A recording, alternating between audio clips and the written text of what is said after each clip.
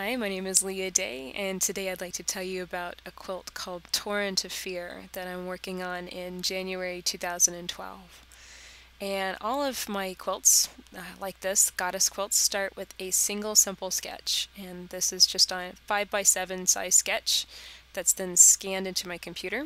And then I resize it, clean it up a little bit, and print it out. And you can see all the printed pages are taped together, and that turns into kind of a master pattern.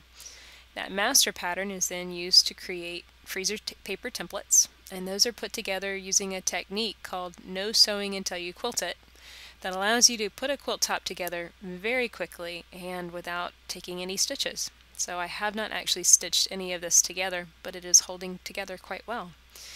So the last thing, I did not actually do this technique with the clouds because I really wanted to be able to fine-tune how the colors layered on top of one another. And that's the really neat thing that I really appreciate about this technique is you can kind of mix and match. You don't have to just do one thing with it.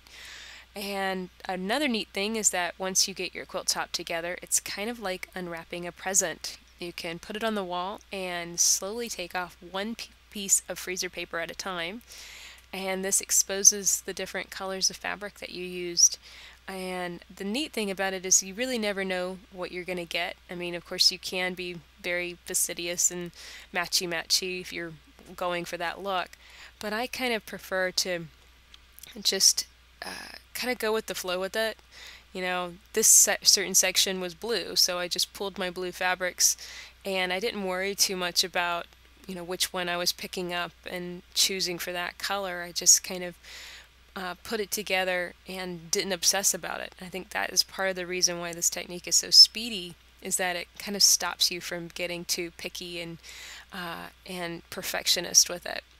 And so each piece was then put together, and whenever you're exposing them, taking the freezer paper off, that's really the first time you've seen all the colors come together.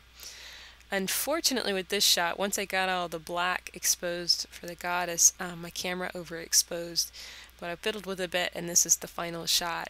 And you can see this is kind of a truer version of the colors. And she's a very dark quilt and kind of ominous, but that's the point. Torrents of Fear. It's supposed to be kind of dark and foreboding, and it's meant to capture the type of fear that kind of locks us in place and keeps us stuck. And one of the things that I've been afraid of is simplifying my quilts and going back to some of the techniques that I used to use once upon a time, like this technique. And I am very happy to say that it was so nice coming back to this technique because it took so much less time, it was so much more simple, and really it was getting back into making quilting fun, and that's really what it's all about. So I'm very pleased with this, and ready to get her on the machine and start quilting.